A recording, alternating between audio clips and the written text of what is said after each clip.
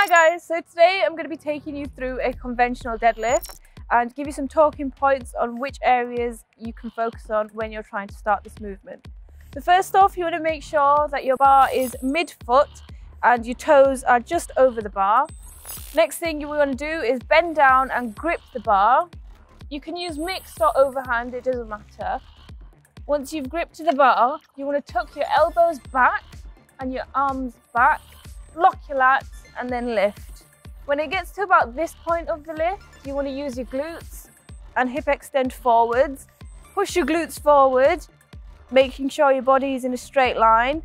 And when you come back down, you want to make sure that the bar is as close to your body as possible. Drop the bar all the way to the floor, brace and lift again.